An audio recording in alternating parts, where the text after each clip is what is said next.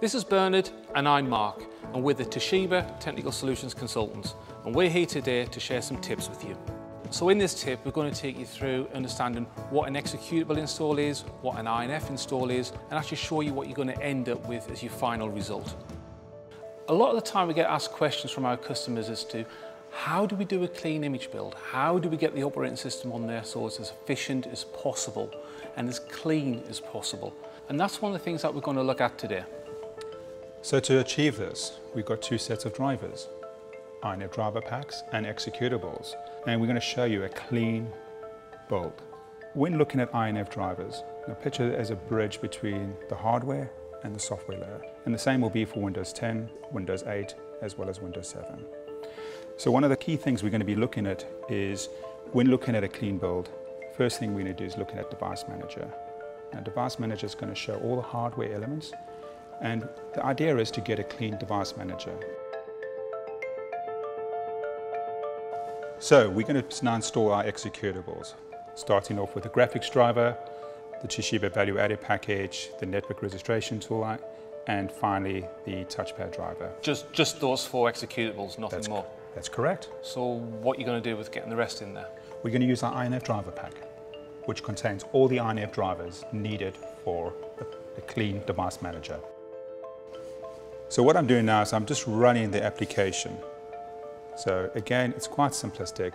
Just double click on our TC file and follow the on-screen instructions. It's really that easy. So for Mark, who often battles, just press next, next, next. I'm waiting for you to actually do that right now. Now right at the end, it's going to ask you to restart. Because we're installing multiple executables, you don't need to do a restart each time. So just say no to the restart. Because finally, once we completed everything, we will do a final restart. So as you can see, we are now installing the display driver, followed by the Toshiba value added package, the network registration tool, and the touchpad. And no more executables than that? No. So the rest are going to be through the INFs? Correct. So the next stage now is the INF. So what we're going to be doing is right-clicking on the unknown device, saying update driver, and what we're going to do is browse to the folder containing all our INF drivers. Now what's really unique about our INF drivers, it's all in one package, which means you don't have to worry about which one is the correct INF driver or which directory to find. You just point it to one folder and Windows will automatically associate the right driver. So as you can see here, I'm just pointing to my folder and going OK and going next. And what it's done now, it's found the correct driver. That's pretty much all your job's based on, isn't it? Yes, no, cancel and back. Don't tell management. So this is the final stage really to get that clean Device Manager. So Correct. You've got the bare drivers in there without all the utility graphics, so you can choose what applications you put in there later on yourself. Correct.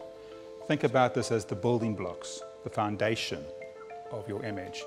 So using the INFs, you get the driver, you get the clean Device Manager, but you don't get the utility. It really is as simple and as beneficial as that. All right, so we're done. Final stage is the restart. And you'll see shortly, once the machine's restarted, we have a clean Device Manager and full functionality. So as we're seeing in there, it's very easy for you to choose what you want from your operating system, what drivers to install, and how to use the combination of executables and INFs to get what you want for the system your users need. All the great tips and more can be found on the Toshiba Technical blog. Please visit the link below.